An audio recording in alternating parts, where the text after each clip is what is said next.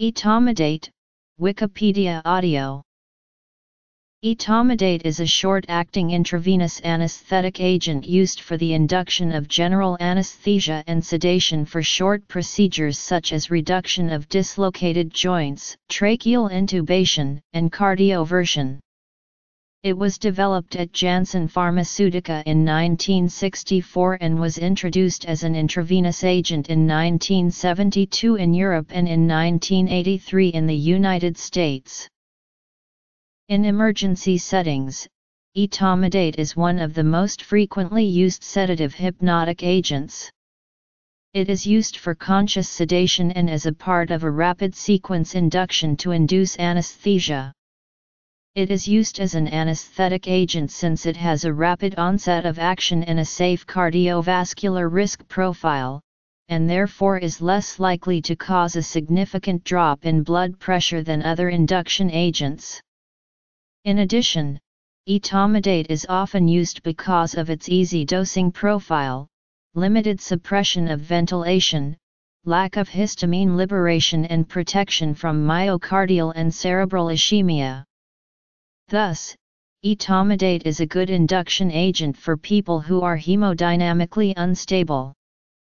Etomidate also has interesting characteristics for people with traumatic brain injury because it is one of the only anesthetic agents able to decrease intracranial pressure and maintain a normal arterial pressure.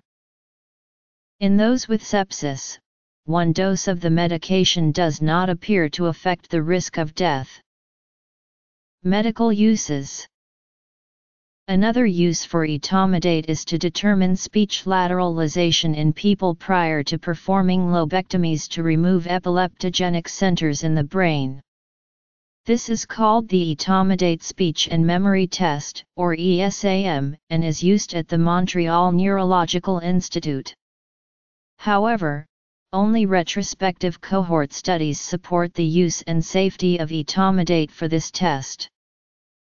In addition to its action and use as an anesthetic, etomidate has also been found to directly inhibit the enzymatic biosynthesis of steroid hormones, including corticosteroids in the adrenal gland. As the only adrenal steroidogenesis inhibitor available for intravenous or parenteral administration, it is useful in situations in which rapid control of hypercortisolism is necessary or in which oral administration is unfeasible. Onset of action, 30-60 seconds, peak effect, 1 minute, duration, 3-5 minutes, terminated by redistribution, distribution, VD, 24.5 L/kg, protein binding, 76%, metabolism, hepatic and plasma esterases, half-life distribution, 2.7 minutes, half-life redistribution, 29 minutes, half-life elimination, 2.9 to 5.3 hours. The U.S. state of Florida used the drug in a death penalty procedure when Mark James Assay, 53, was executed on August 24, 2017. He became the first person in the U.S. to be given a lethal injection that included etomidate as one of the drugs. Etomidate replaces midazolam as the sedative.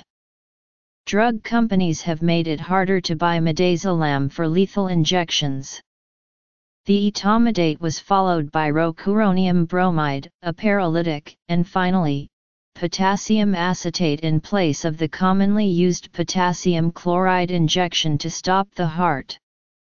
Potassium acetate was first used for this purpose inadvertently in a 2015 execution in Oklahoma. Etomidate suppresses corticosteroid synthesis in the adrenal cortex by reversibly inhibiting 1,1-beta hydroxylase, an enzyme important in adrenal steroid production. It leads to primary adrenal suppression.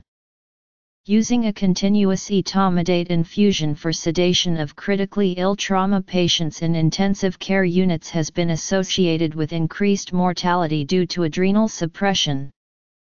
Continuous intravenous administration of etomidate leads to adrenocortical dysfunction.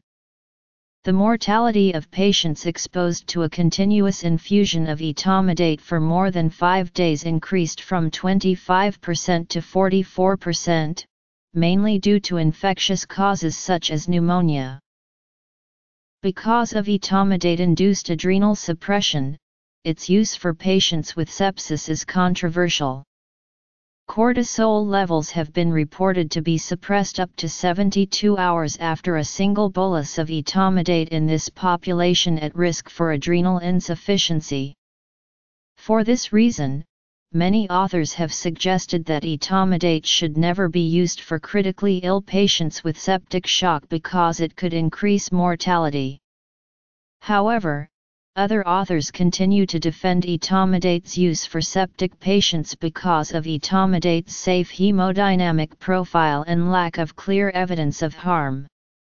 A study by Jabber et al. Showed that a single dose of etomidate used for rapid sequence induction prior to endotracheal intubation has no effect on mortality compared to ketamine, even though etomidate did cause transient adrenal suppression. In addition, a recent meta-analysis done by Hall could not conclude that etomidate increased mortality. The authors of this meta-analysis concluded more studies were needed because of lack of statistical power to conclude definitively about the effect of etomidate on mortality. Thus, Hall suggests a burden to prove etomidate is safe for use in septic patients, and more research is needed before it is used. Other authors advise giving a prophylactic dose of steroids if etomidate is used, but only one small prospective controlled study in patients undergoing colorectal surgery has verified the safety of giving stress dose corticosteroids to all patients receiving etomidate. In a retrospective review of almost 32,000 people, etomidate, when used for the induction of anesthesia, was associated 2.5-fold increase in the risk of dying compared with those given propofol. People given etomidate also had significantly greater odds of having cardiovascular morbidity and significantly longer hospital stay. These results, especially given the large size of study, strongly suggest that, at the very least, clinicians should use etomidate judiciously. In people with traumatic brain injury, etomidate use is associated with a blunting of an ACTH stimulation test. The clinical impact of this effect has yet to be determined. In addition, concurrent use of etomidate with opioids and/or benzodiazepines is hypothesized to exacerbate etomidate-related adrenal insufficiency.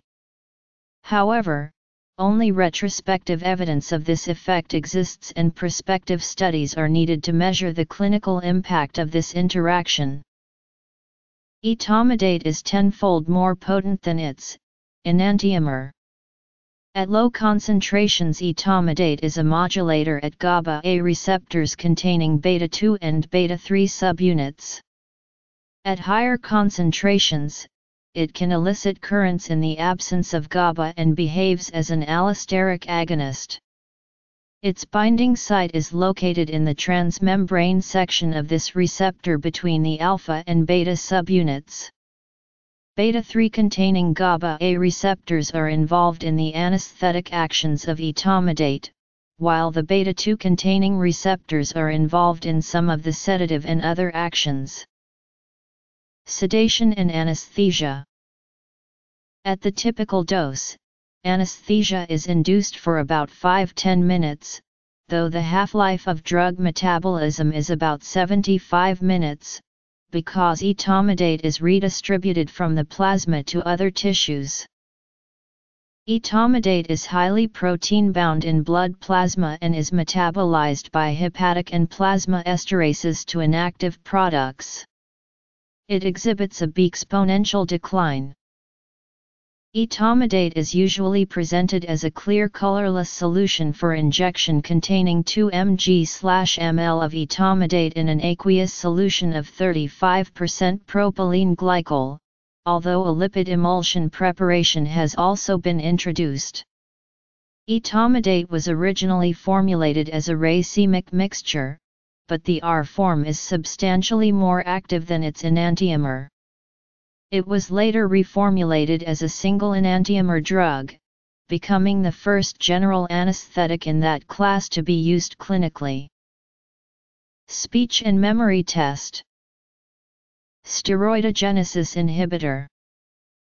Death penalty. Adverse effects. Pharmacology. Pharmacodynamics. Pharmacokinetics.